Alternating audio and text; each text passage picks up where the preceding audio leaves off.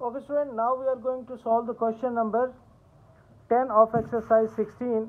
The statement of question number 10 is, in which four-sided figures diagonals are?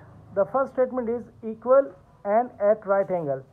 We have to find the name of the shape which have the equal diagonals at right angles.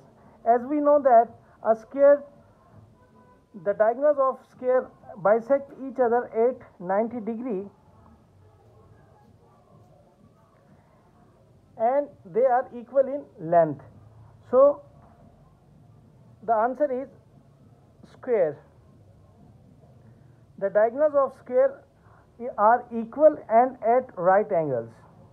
Second one is, the diagonals are unequal and at right angles.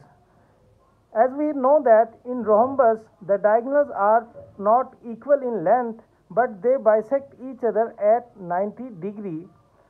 So here we write the rhombus. So in rhombus diagonals are unequal and at right angles. The third one is, the diagonals are unequal and not at right angles. As we know that in parallelogram the diagonals of parallelogram are not equal in length and they intersect each other not of at 90 degree or right angles. So in parallelograms